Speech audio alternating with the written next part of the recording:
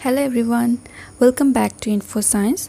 So today in this video we shall discuss about different reactions. So we all know that decomposition reaction is what?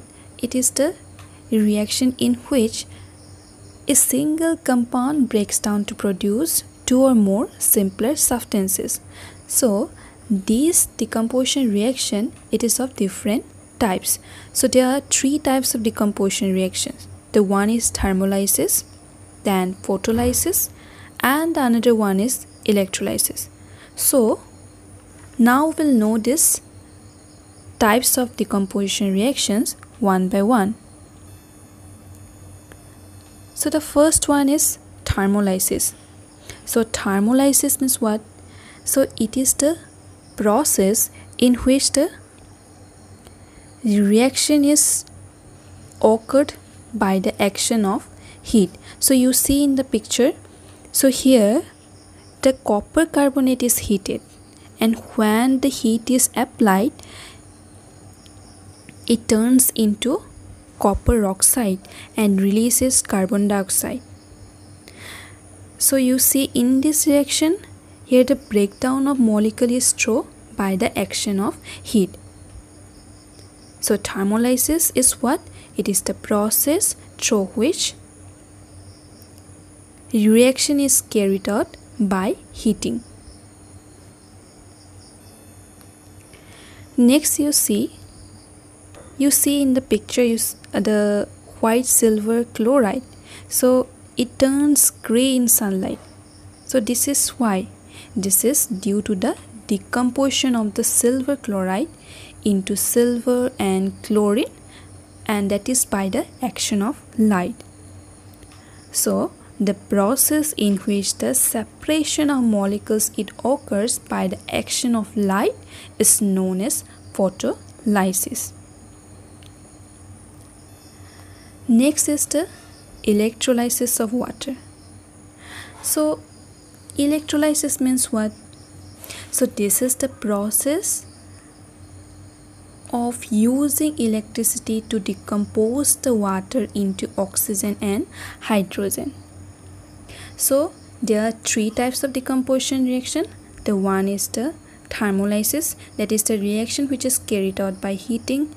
Then another one is photolysis, that is the reaction that occurs by the action of light. And the last one is electrolysis, that is the process of using electricity to decompose the water into the oxygen and hydrogen.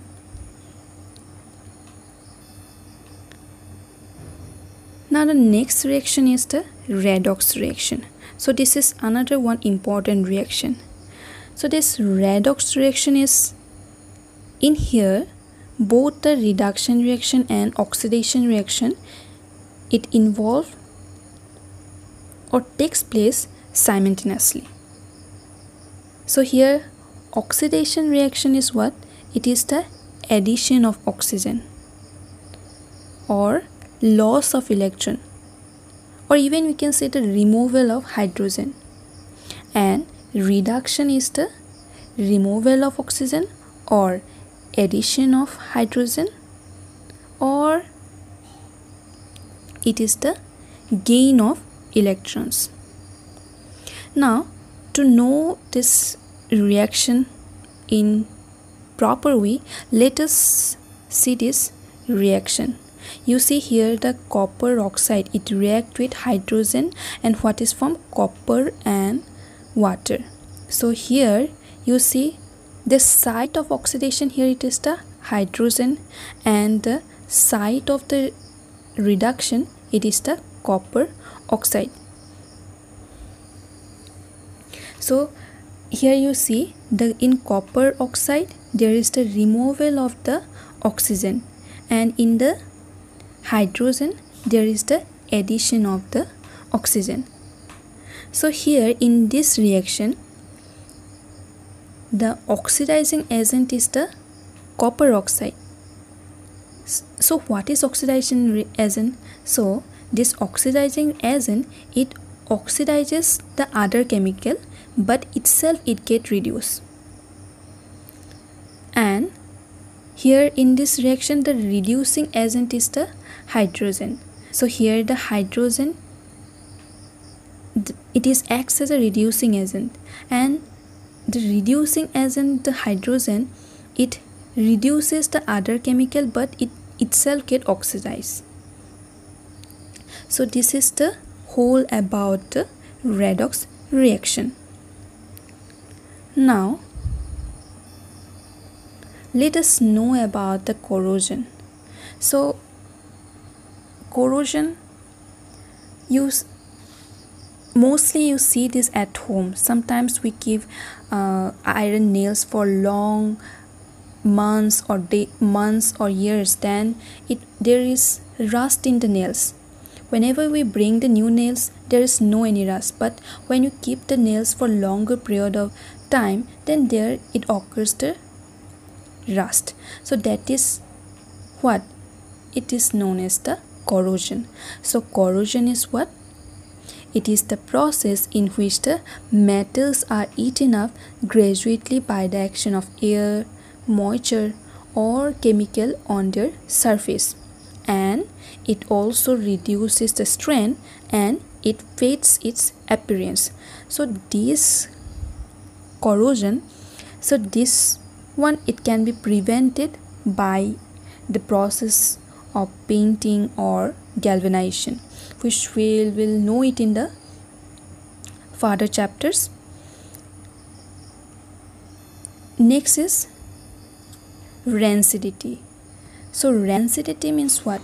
So sometimes when we keep the food for long days, then it become bad, or it smell bad, it taste become bad. So why? So this is caused due to the oxidation of fat and oil present in the food material. So rancidity in this thing, here the taste and odor of the food material containing the fat and oil changes, and when they are left exposed to air for a long time. So this rancidity, it can be prevented by adding the antioxidants to the food material, or by storing food in the airtight container, or even using the flash pack with the nitrogen gas.